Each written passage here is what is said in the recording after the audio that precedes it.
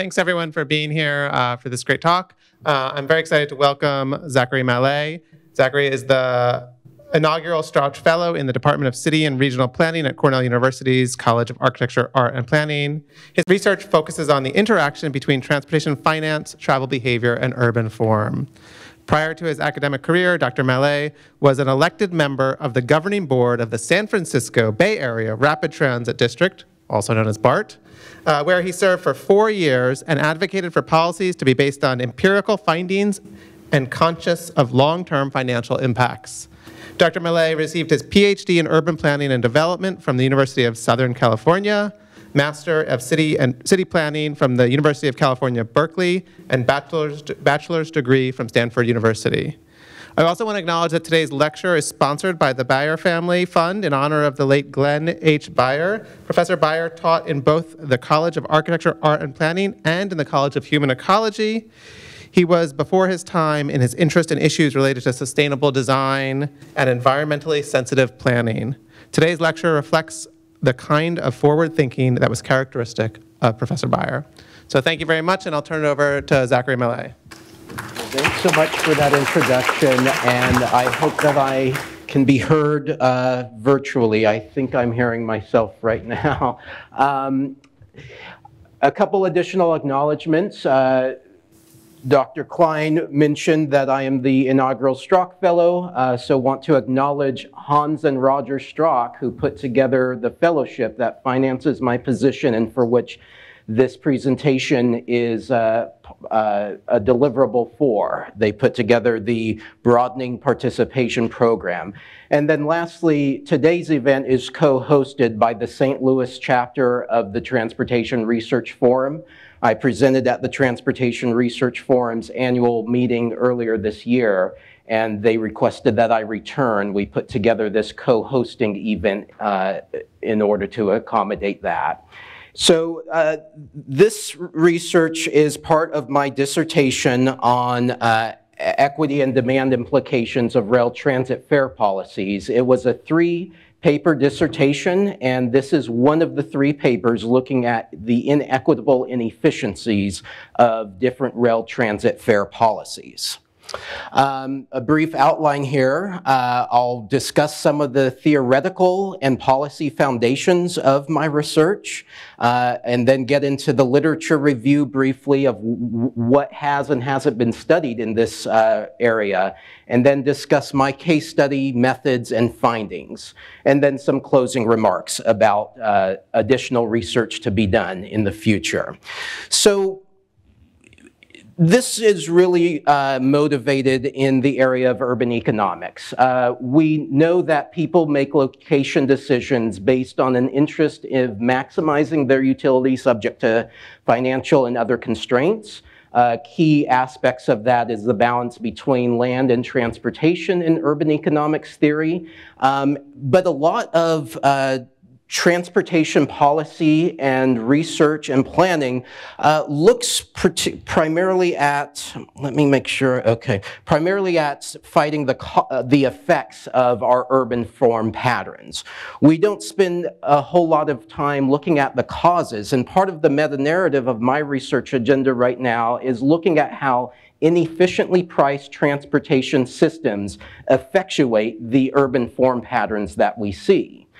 I guess you can imagine when you commute home today, whether it be in car, on a bus, or otherwise, ask yourself how much it is costing to provide that service, to maintain the roads that you use or otherwise, and whether or not you are paying that cost as you're making that trip back home.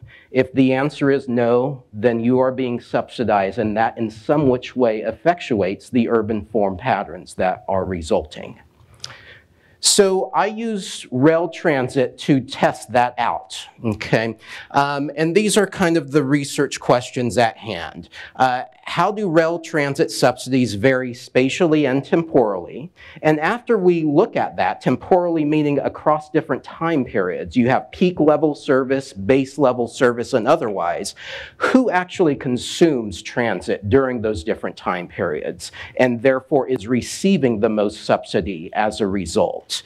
And does this vary by the fare structure that transit agencies use? You tend to see flat rate fare structures, distance-based fare structures, and sometimes temporally based fare structures, meaning peak period pricing. This is not a new area of research, to be sure, but it is outdated, and there's much better data available than has been used in the past. Historically, buses are the source of this research question, looking at bus fare policy. Rail is underrepresented in the literature, and you'd have to go back to the 80s and 90s to see much literature in this at all. Furthermore, the measurements of equity that are used do not account for what I call the cost-sharing nature of transit. Transit, if we really drill down to it, is mass carpooling.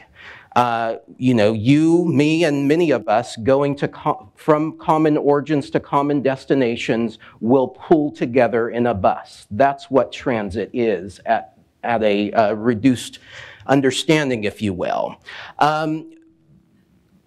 How well different riders share in covering the cost of the travel is not really controlled for in past research.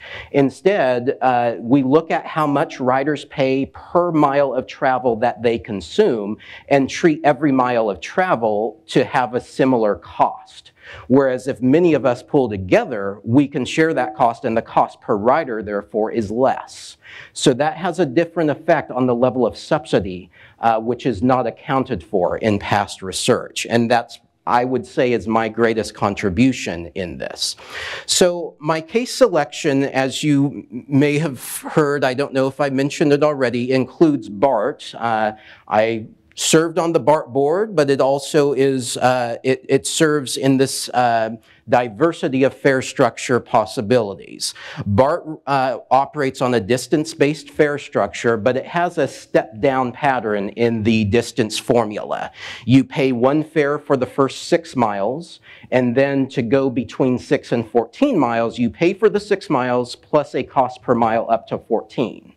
Greater than 14, you pay for those 14 miles plus a lower cost per mile beyond. So there is an embedded incentive to travel longer distances. You pay less per mile the further that you go, even though it is distance-based. Now, both BART and MARTA have a fixed headway system throughout the day from morning until around 8 or 9 p.m. You have service every 15 minutes. The way that BART scales to meet demand levels is they lengthen their trains. The only service that has supplemental runs is this yellow line service. Usually it's between Concord and Daly City that they offer those additional runs. BART reports that they recover about 72% of their costs through fares, which is, I think, the highest in the country. But that does not account for a lot of costs that I incorporate, most importantly, semi-fixed capital costs. By the way, my study period is 2018-19 in order to control pre-pandemic period. MARTA, by comparison, has a flat rate fare structure. I believe it's just $2 regardless of whether you're going from end to end or traveling just one station. It also operates on a fixed headway. It does bring out, I think, 2, maybe 3 additional trains during the peak of the peak, but as you'll see later, that peaking is very limited on an operational standpoint. They do not resize the length of their trains to accommodate variations in travel demand. And they report a cost recovery of just 37%. So I won't go into the nitty-gritty of my models in this forum, but just to give you a sense of the flow of my methodology. The first things first, in the cost allocation part of this study, which is not the topic of today, I have to devise time periods by looking at the operational patterns and the number of trains and rail cars that are in service. That gives me a sense of what time period is base versus peak versus otherwise. And then I allocate costs across those time periods. And then there's a spatial component. I look at how much service is operated across different stations and links of the network. I have station and link attributes in order to estimate maintenance costs and other costs of providing service to those links and to those stations.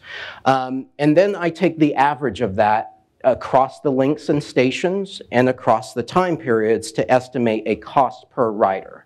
And that helps me devise, ultimately, a cost on a trip level basis. I'll show an example in just a couple slides.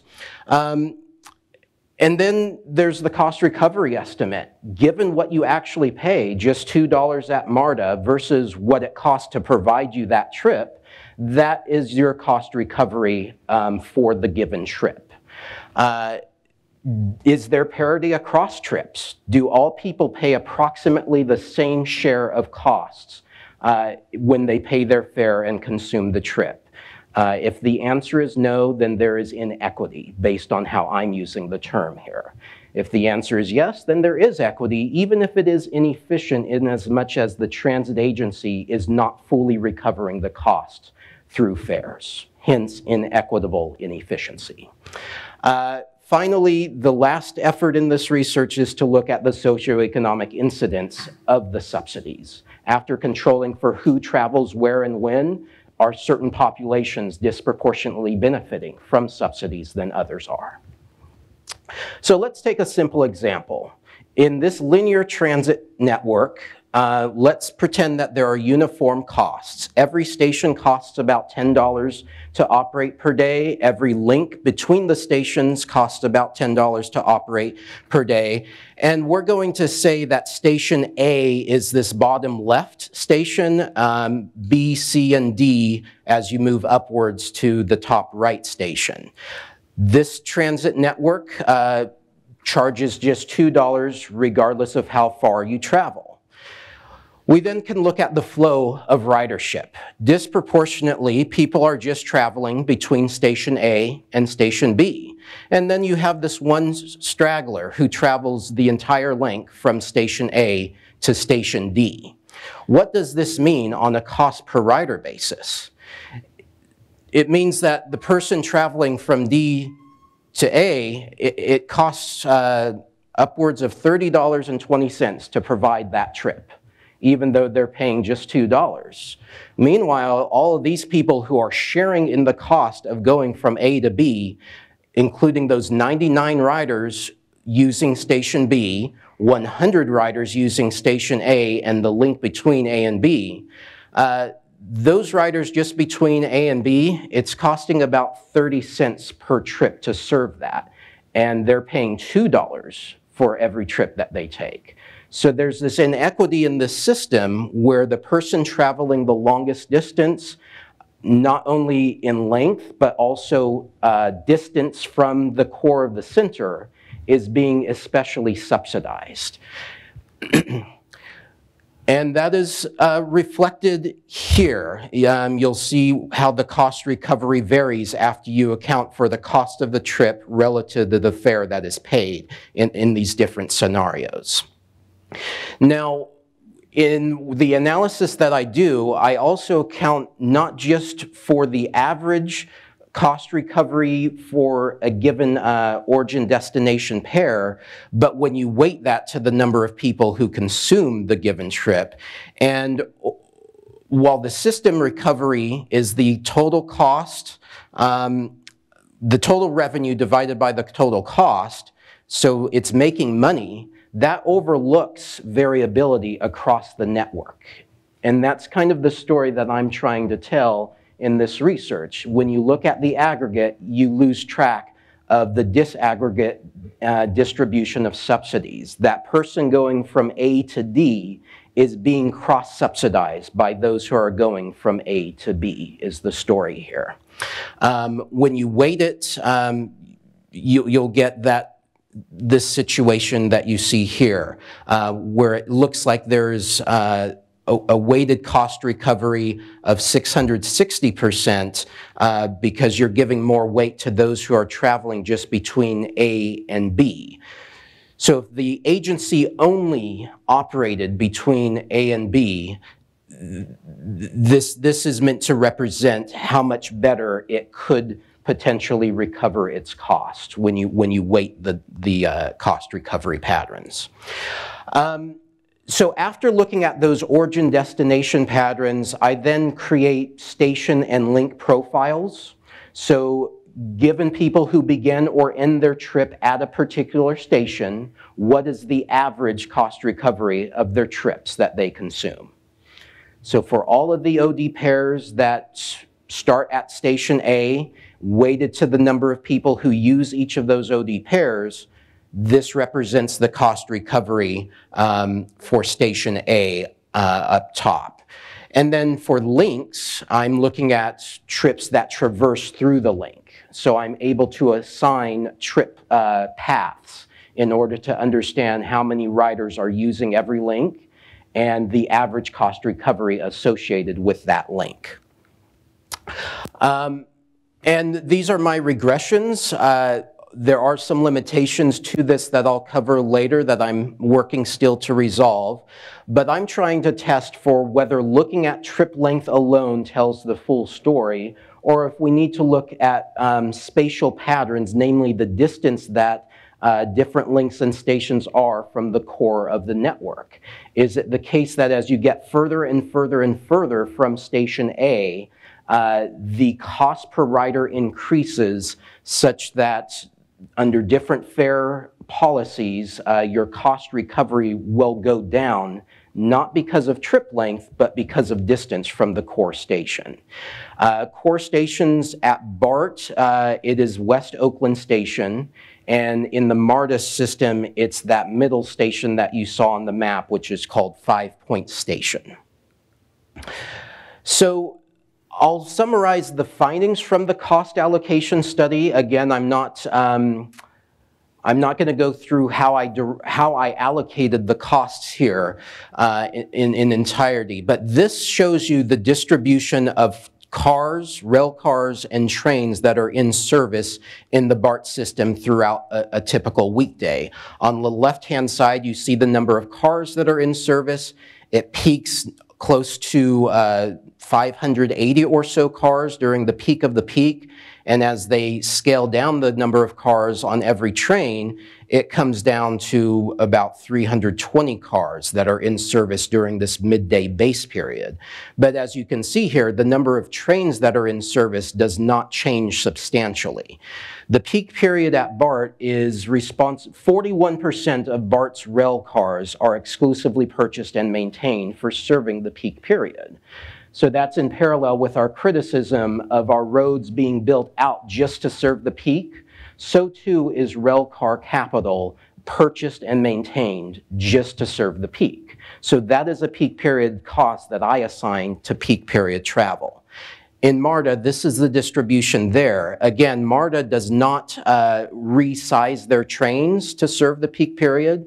So there's this proportionality between the number of trains in service and the number of cars that are in service. And again, the peak is not significant because the operating goal with both agencies is to maintain a relatively fixed headway schedule throughout the day. After I allocate costs, this is how different costs are allocated to the different systems. In BART, you'll see that rail car is very expensive during the peak period. It's responsible for about 58% of the rail car costs are just for serving the peak period. I mentioned 41%. Let me be very clear. 41% of cars are only used during the peak. The other percent are shared between the peak and other periods, and they are proportionalized based on the share of operating hours that are peak hours versus other hours on a given weekday. There's the train minutes, which is a cost output or a cost input for estimating the labor cost of operating trains. So even if you resize trains, for example, you still need a train operator, and that's what the yellow bars are. And then you see the pattern here for MARTA is similar in as much as the peak period is the most expensive, but it's not as much more expensive compared to BART relative to the base period. Now, when I divide costs by cost per rider, you know, this is the variation that you see. Although the peak period is very expensive on a cost basis, shown on the left-hand side and in blue, the cost per rider, shown in red and on the right-hand side, is actually lowest during the peak period. And this is counter to what past research has suggested. And it shows that despite the peak period being very capital and labor intensive, the amount of demand and ridership that is using the peak period offsets those costs. And the story is similar in the MARTA system. This table is a lot to go over, but let me show some highlights. So these are cost recovery by time period. Cost recovery is done at an aggregate level.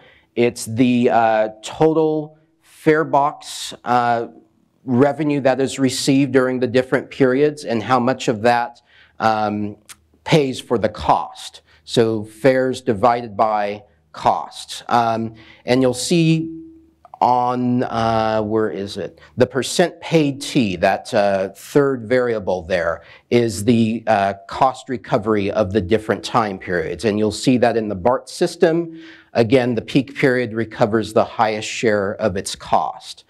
The variability there in the BART system is a bit less than you'll see in the MARTA system. But the trip length variability is not as great when you look at the different time periods, certainly on weekdays. In the MARTA system, the percent paid, you'll see how the peak period is 34% compared to 18% during the other time periods. And then the trip length, again, it doesn't vary a whole lot. But then there's the question of the resulting cost recovery shown here. So despite on the left, so on this left bar, this is costs and subsidies that are paid. On the far right, the red bar is the percent that is recovered through fares. So the point of this, a reviewer of my dissertation suggested that even if the peak period recovers the greatest share of its cost, it could, in theory, still receive the most dollars in subsidies. And so I tested that, and what you see here is that the peak period on a dollar amount basis receives less subsidy than the base period in the BART network. Other periods receive less dollar amount subsidies, even if they receive a higher share of costs that are paid through subsidies.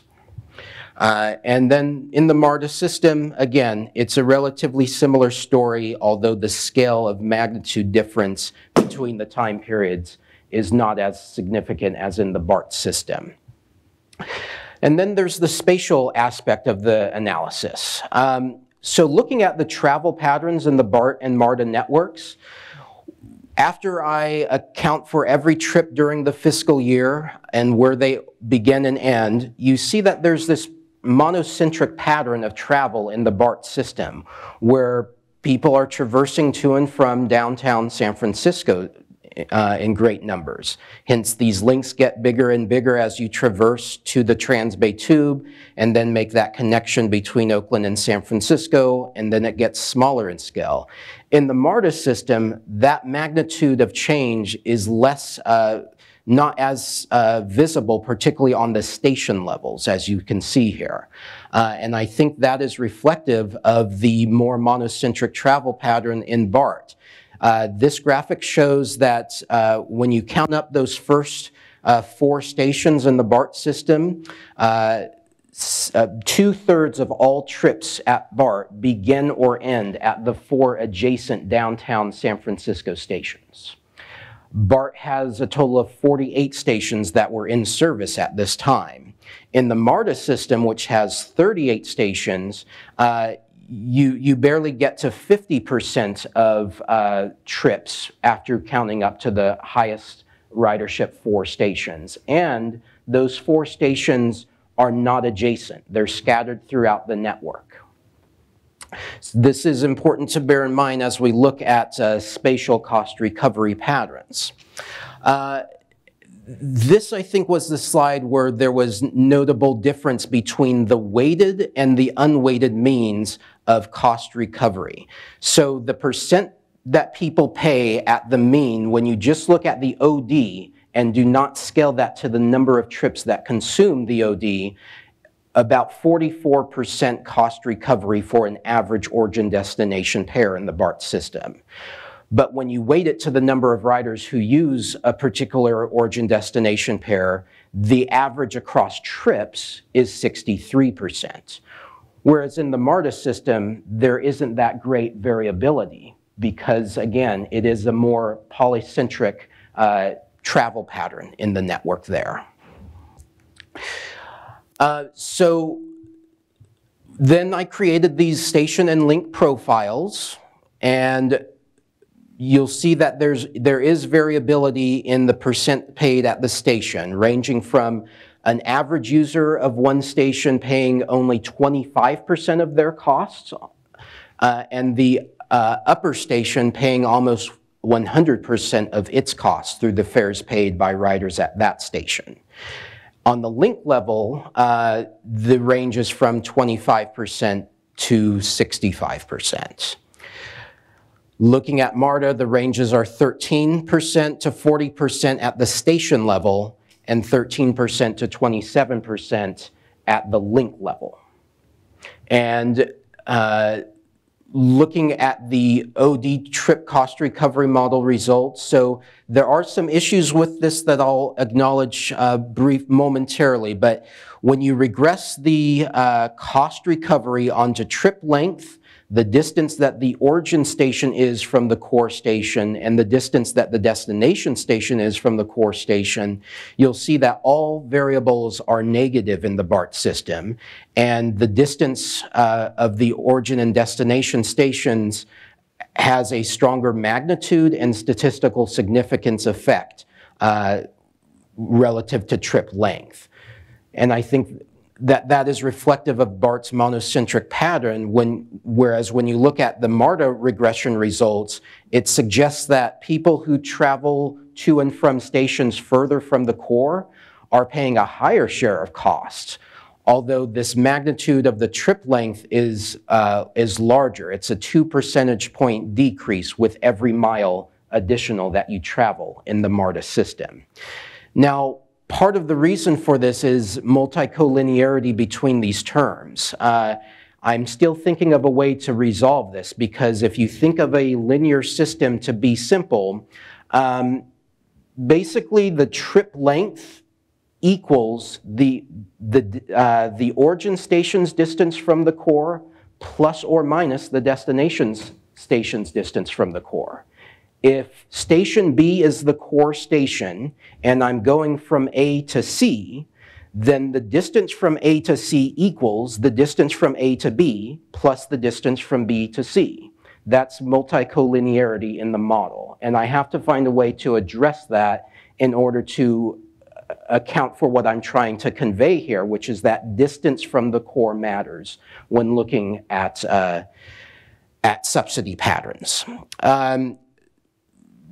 I did not do a regression for station and link cost recoveries. Instead, what I'm going to show you is the one-to-one relationship, because there is that collinearity, and it is even more pronounced when you have just 48 and 38 observations versus over 2,000 and I think over 1,400 in the case of MARTA for the trip level data. So you'll see that in both systems, there is a negative correlation that trip length and distance that the station is from the core has on cost recovery patterns. At the station level for the BART system especially, there is a strong explanatory factor there, the R squared being 57 and 42 in the case of trip length. In the MARTA system, it revolves around 20% or so for trip length and 24 for the distance that each station is from the core. But on the link level, it is not as strong of a relationship. And I'm not sure why there are dots that are outside of these areas, so sorry for this not showing the dots. But particularly in the MARTA system, it is not an efficient distribution, which is shown by this R squared being so low, just 3% explanatory power in the case of distance from the core station. So this is all to say that distance does matter, especially in the BART system, but I do need to work a little bit on removing the collinearity between trip length and the station distance from the core. As far as socioeconomic impacts are concerned, so when I presented at TRF earlier this year, the basic findings here was that it was a wash. There was not a clear socioeconomic impact on an income basis or racial basis across origin-destination pairs. But upon further review, the real reason for that is that the sample size was insufficient to draw any conclusions about the population. You generally need a sample size of at least 30 people at random in order to draw conclusions about the population. And if my population is every OD pair, there's over 2,000 OD pairs in the BART system. BART doesn't have that scale of data. What they do have is data at the station level. So what I'm going to have to probably do here is correlate my station level profiles with the socioeconomic makeup of the stations. That has a limitation in as much as I don't know where different populations are going to and from at that station. So that creates what's called an ecological fallacy in social sciences. You can't say something about the parts that is true about the whole. You can't take what's true about all people who use a station on average and attribute that to all users of the station. But with the data that I have, that more than likely is what I will have to do in order to show some socioeconomic impacts of this. So for future research, things that could be broadened here is interacting space and time. I basically did two parallel studies of the temporal variability of costs and cost recoveries and the spatial variability of cost and cost recoveries. But it's very possible that at different times of travel, the locations that people go to and from have a different cost recovery pattern. And I don't look at spatiotemporal variability. That would have required a heavy lifting, particularly for a dissertation. Now that that's done, I'll have more time to look at that potentially. What I call the efficiency equity paradox. So a lot of equity analysis does what I just did. We've descriptively concluded that trip length and distance from the core matters at some level. But what happens if you address that? If I adjust the fares in order to achieve equity and have everyone pay a similar share of their cost, I could just rebalance the inequities in the network because demand will respond to that. And past research, as my research, does not test this balance between what the demand response would be to achieving that equity and whether or not the system could really function at a network level if we were to implement fares that achieve the equity objectives of the policy. Other modes of travel, such as the car, should be studied as well. I use transit as a case study because I know where people tap in and tap out. It's easier to implement the analysis, and I'm a big believer that many of our criticisms of the car can be applied to transit and other modes as well. And I wanted to demonstrate that here, that transit also incentivizes sprawl patterns because we subsidize it through the fare policies that we enact. So in conclusion, distant travel is subsidized. The findings that I have here, especially for the BART system, is that it might be worth having zonal pricing patterns, whereas using just a distance-based fare policy, especially one that steps down, rewards distance and does not control for the number of riders who are using those outer links. Having a zonal fare structure, which transit agencies moved away from some decades ago, would allow you to readjust the pricing depending how far you are from the core of the system. I think the difference in the findings between MARTA and BART is really explained by the travel pattern variability. Most trips on BART begin or end at 4 adjacent downtown San Francisco stations. MARTA's trip patterns are very scattered throughout the system. They do not revolve around the downtown like it does at BART. And I think my biggest contribution, or at least one of them, is that scale of analysis really matters. Past research looks at the aggregate. It does not look at the link or station level, and it does not control for the cost-sharing nature of trip making. I have accounted for that, and I think future research could do that as we move forward. Briefly, some acknowledgements. These are the many financiers of my PhD program and the research that has taken place here. And then personal acknowledgements to my dissertation committee members, Genevieve Giuliano, Marlon Bornett, and Brian Taylor, who provided a lot of mentorship through the development of this. And then Lisa Schweitzer was a mentor. Victoria de Guzman helped provide some copy editing support along the way, and a classmate of mine, Clemens Pilgrim, produced the R template that was used for some of the analysis, namely allocating trip paths. And that completes this part of the presentation. Thank you very much. Feel free.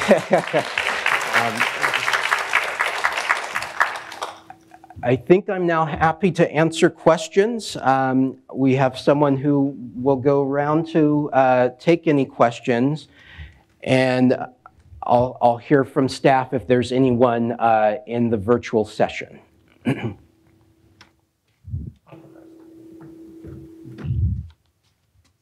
Thanks so much, Zachary.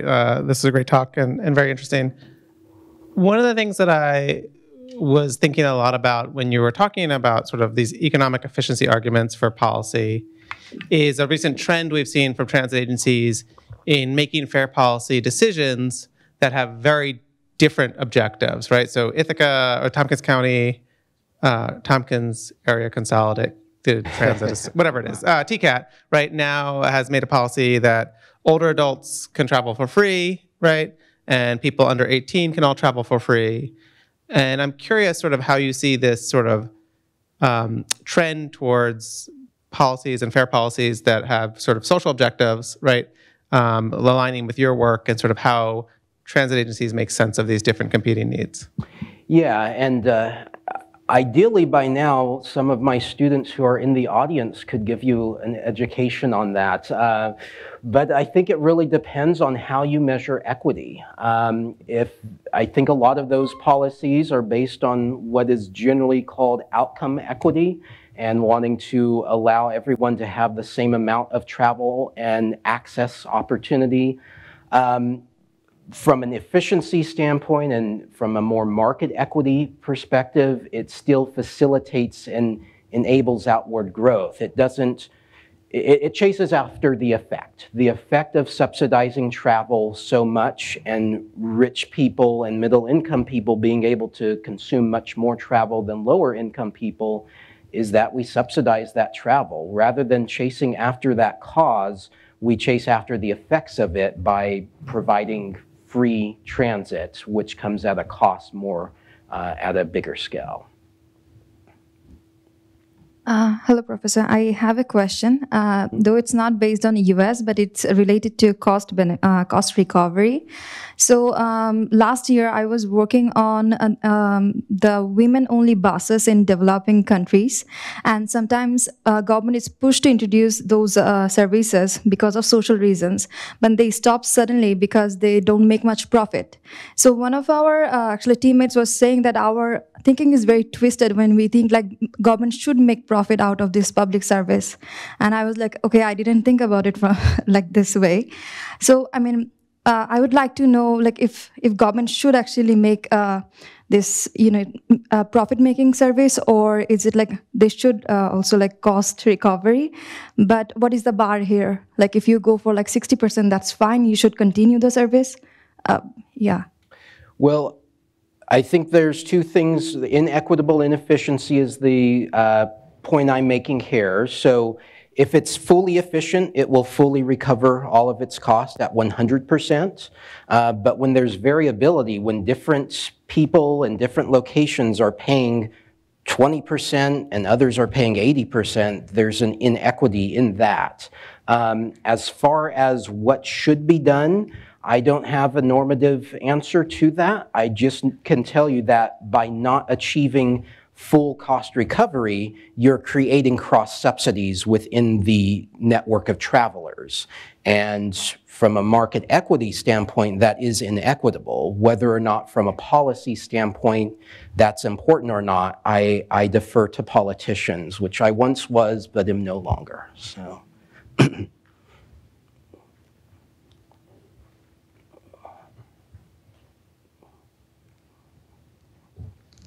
Thank you. Thanks so much, Zakhary. It's really, really interesting. I have two questions. The first is, especially for students, I think it's always, and also for me, can you tell us a little bit about the journey to this question? What were the hooks into this topic? Like my personal journey to it, or the academic motivation? No, your personal journey into having this be the question that really animates and drives your research. And I just think it's really those stories are actually really useful for people, especially for students thinking, from the context that they're in now. Sure. How do we end up how do we end up focusing on what we focus on?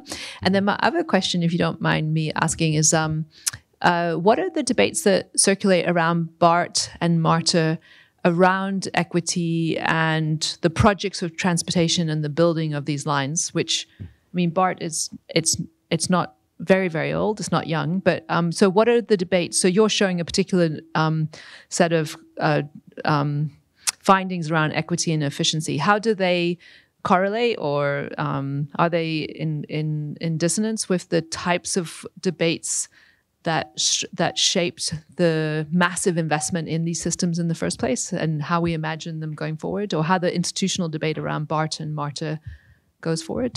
Thanks. Sure. I think I'll take the last question first, as far as how this fits into debates about how to plan and operate BART and MARTA and what brought them about. Certainly in the case of BART, long ago there was the key system that connected the East Bay to San Francisco. That got demolished in the interest of cars and buses. But then there was this traffic, and that's kind of what created the motivation for BART. It was a way to return the key system and this isolated right-of-way that allowed you to bypass traffic. And it created regional connectivity throughout the region. But I think today a lot of the debate is about, you'll often hear the claim that when you have these peak period vehicles sitting in storage, they're not being used, and there is therefore no marginal cost to putting those to use during the base period. And that's a lot of the argument for providing better access equity, is providing more routine and standardized frequencies throughout the day. I think the counter argument is conveyed here, that when you account for demand patterns and the cost recovery potential, and you look at how costs are shared, it is not an entirely true story that there are zero marginal costs for providing equal levels of service during the base period as the peak period, because you're reducing the marginal cost for serving the peak by doing that. BART and MARTA, I think, both have ongoing debates about whether to extend their systems or reinvest into the core. That I think goes a little bit beyond this study per se, but is something I'll be covering in my transit class next semester, is that push and pull between core system reinvestment and system expansion. As far as what personally led me to these questions, there was once upon a time I was committed to being a transit planner and believed that there was these special tools and tricks to use to get transit to work and function optimally and be usable by a broader audience than just transit-dependent people, while also serving transit-dependent persons better. But as I took the course that I am teaching this semester about the transportation land use connection, it made me question that and begin to wonder if we just travel too much to begin with, and so much that transit can't really be effectively and efficiently operated. And we need to look at that root of the problem and whether or not we subsidize travel too much for transit to be well ran or efficiently ran anyways.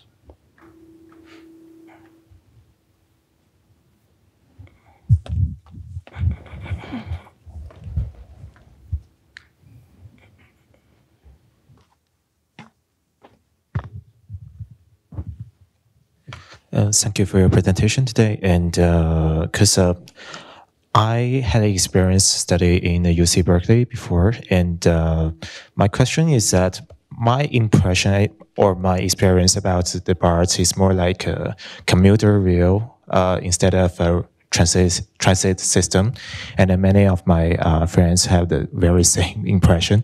So I don't know, like if that maybe because I think the commuter rail is more like a coal train instead of the BART. So I don't know if the future, the target passenger will be changed, or how you respond to that. Like how you what's the future plan about the expansion or the design of the fare can like attract more local people to use this transit system instead of only for the commuters for the long travel, maybe from the San Jose to San Francisco or something. Thank you. Yeah, so if I understood the question, you mentioned that in your observation, BART operates more as a commuter rail system than a local transit system. And what are my thoughts on BART becoming more of a multi-serving system that provides local service as well as commuter service? Is that a good summary of your question? Okay. I think for transit to work efficiently, as with any product and service delivery, sameness matters. The more same that your customer is, the easier it is to proportion your product and dedicate your product to that consumer. In the case of travel patterns, when it comes to a system like BART, BART is a regional transit agency. I think when you mix and match and try to serve multiple types of travel markets, you are inherently not going to be able to optimally serve them all well.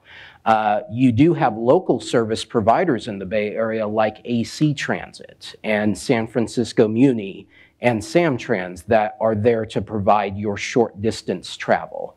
But things like BART and Caltrain and the Acela Express train in the Northeast Corridor are specifically intended to target longer distance travelers, and that market would be compromised if instead of stopping every 50 miles, they stopped every 3 miles in the case of Acela, for an extreme example.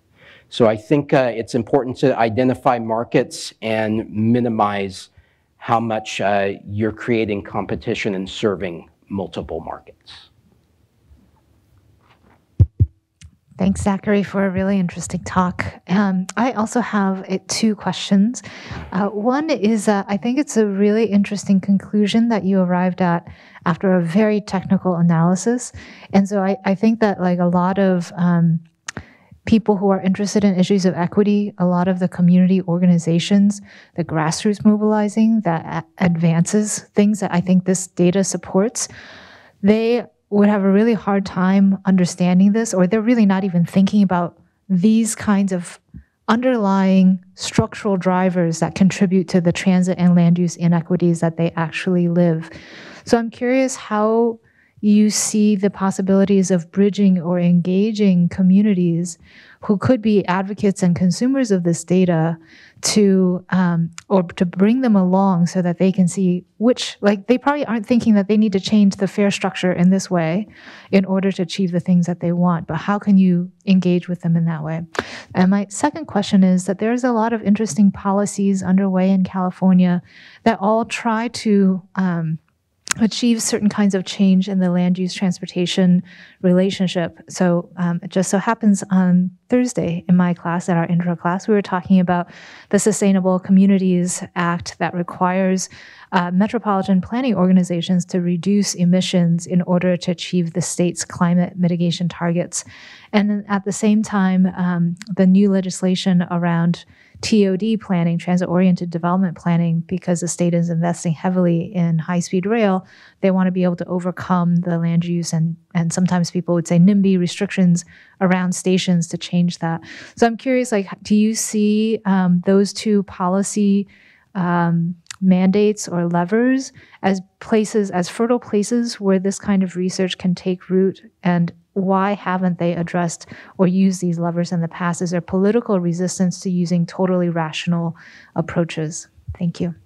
Sure. I think making this research accessible to the broader audience and advocacy groups is one thing, and I believe there is a way to simplify these findings to make them digestible more broadly. I'm not as optimistic about bringing them along, to be honest, because the approach of equity, the lens of equity that I've conveyed here, I think is in contrast with what many advocacy groups feel is the right lens of equity. In my class, we talk about outcome equity, opportunity equity, and market-based equity, and this is kind of a variation of market-based equity, that equity is achieved when you pay proportional to what you use or consume. And I don't think that that is the popular perspective amongst advocacy organizations. And as perhaps interacting that with your second question about what my thoughts are on these California initiatives and why they haven't been as in-depth and shaking how we consume travel as much. I think we've just as a society have come to accept travel as something to accommodate. And so the objective politically is not to charge you proportional to the amount of travel that you consume and then see a potential reduction more universally in access opportunities and resulting densification of land use that may result from that, but to try to encourage you to consume that travel in a way that we believe is more environmentally sound, by giving you electric vehicle credits, subsidies on transit, so on and so forth, which we've been through the roller coaster ride of over millennia, and it hasn't really worked. And I don't know if political interest to internalize the costs of travel as a mechanism to address those bigger issues of greenhouse gas, pollution, congestion, et cetera, I'm not sure if we'll ever see that. I think the ethos of accommodating travel is too heavily ingrained to see that change.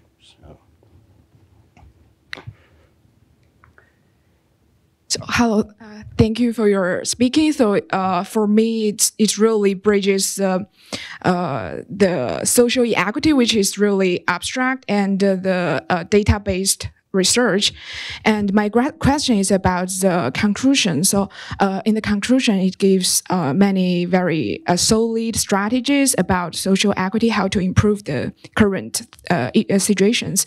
So my question is that can we do some extensions for that? Because it's firstly it's very quantitative, and finally we go back to things about social equity. So is there any possibility for us to do quantitative strategies? So the problem may turn into optimization problem. So my real question may be that, so how can social equity be turned into constraints when we do such optimization, when we do that data-based problem? Okay, I know there are questions online. We'll get to you in a moment. So if I understand your question correctly, is it more or less how can we create a unionized analysis between efficiency and equity? Is there a way that we can optimize both at the same time? Is that more or less your question? How to turn social equity into a constraint we can use in optimization? Okay, how we can use social equity as a constraint into our analysis of optimization. Yeah. Okay, I do think that is, my interpretation of that is that is in line with this question of in engineering, optimization and such, and economics does not account for equity. And so there is this paradox between equity and efficiency. I do not currently have an idea of how to operationalize those to be done at the same time.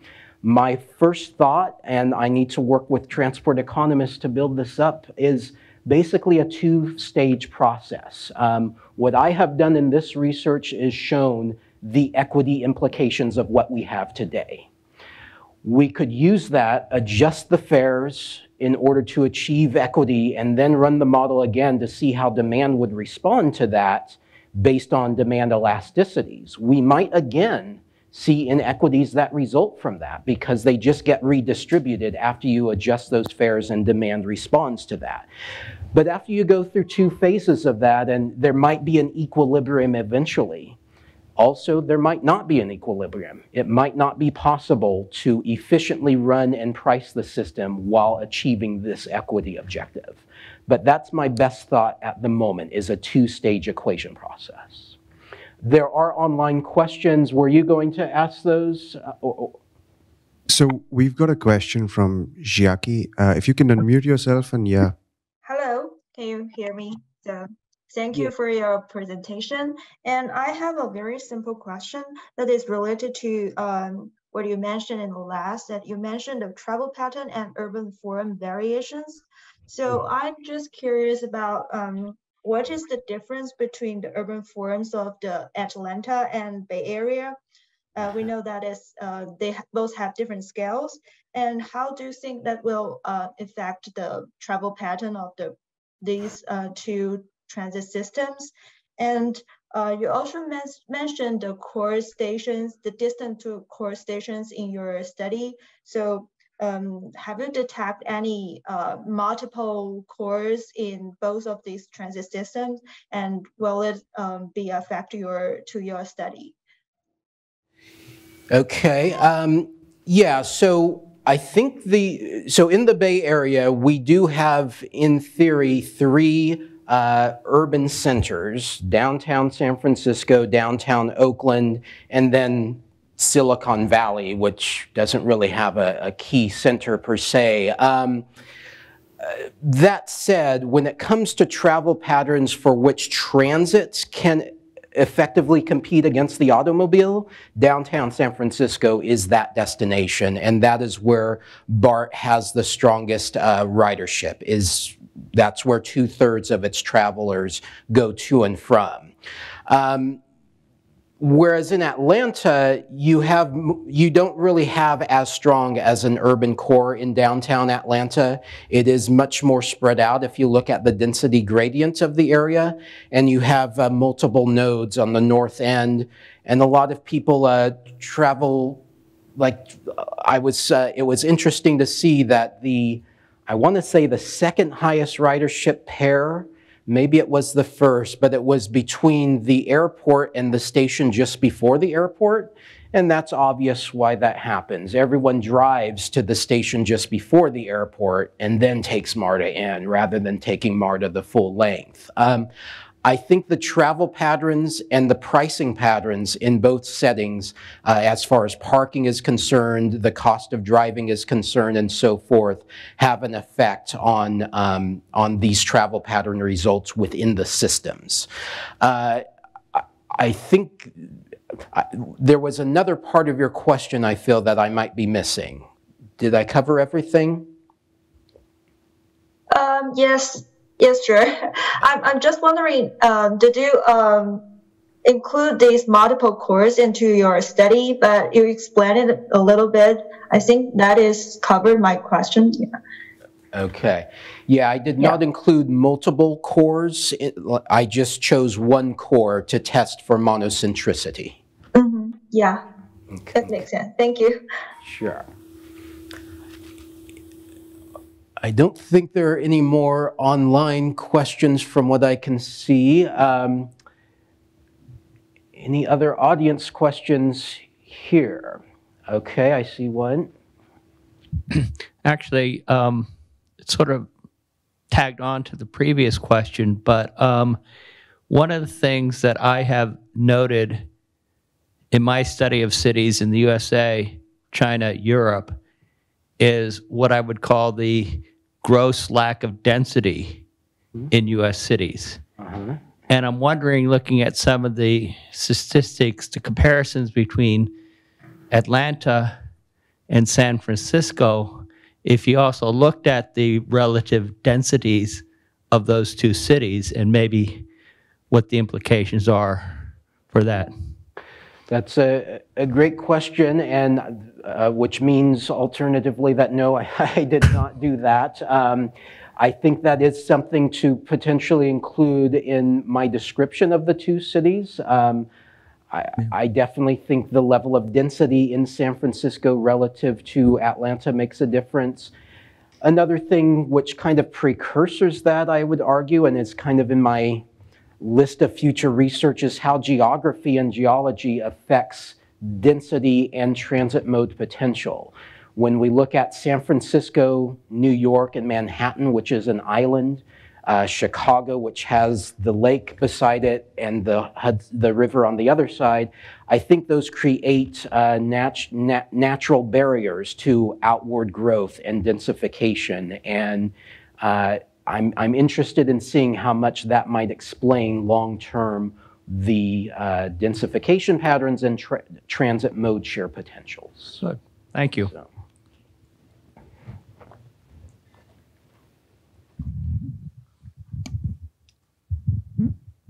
Hi, thank you. I have a question about taking your research and using it to study like automobile traffic and the public costs and negative externalities that exist for that. Do you, I know you've mentioned that you see potential for going in that direction. Do you also see some difficulties that might arise from trying to take a good that seems to be more isolated and then going to something that has other negative externalities that are harder to quantify potentially, like free parking or just like higher rates of asthma for people who live next to freeways? And then maybe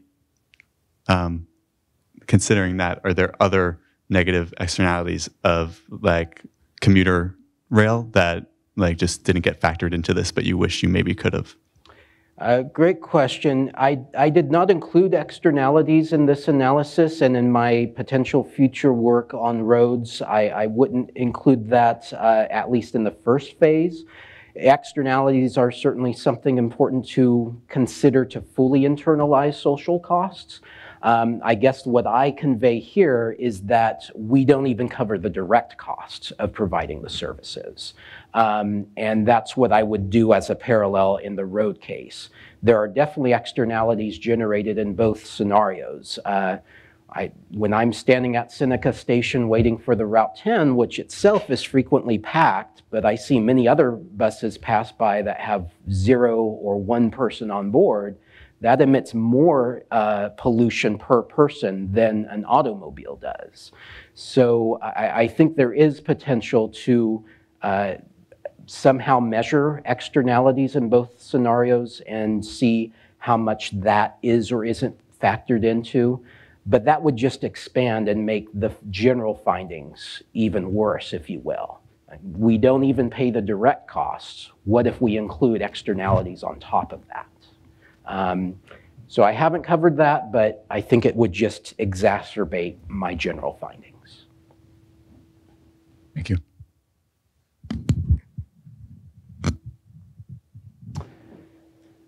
Okay. Any other questions? We have one.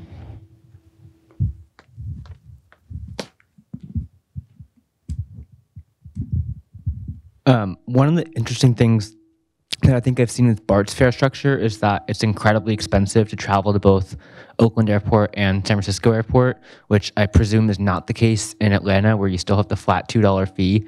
Does that have any impact on travel patterns to those airport stations? And how does your conclusion that maybe a zonal fare system is better, how does that relate to the airport pricing, number one? And two, is the airport pricing like a good reflection of like the subsidies that go into that, or the cost that it takes for people to go to the airport? Like, how does those prices fit into the larger pricing model that you looked at? Sure. So in the case of the Bay Area and the BART system, there is a premium charge for using either the San Francisco Airport or Oakland Airport. In the case of the Oakland Airport, so you have to use the people mover to connect from the Coliseum to the Oakland Airport.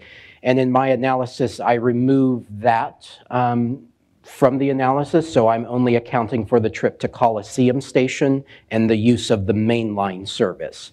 As far as San Francisco Airport is concerned, I do account for that, and the San Francisco Airport Station has a unique cost. BART has to pay San Francisco Airport, I think it's $2.5 million per year for lease space at the San Francisco Airport Station. MARTA does not do that at its airport station. So part of the reason why there is a premium for using that airport station is to recover that lease fee. I won't get into the politics behind that decision, but I think we can all imagine why SFO made that decision.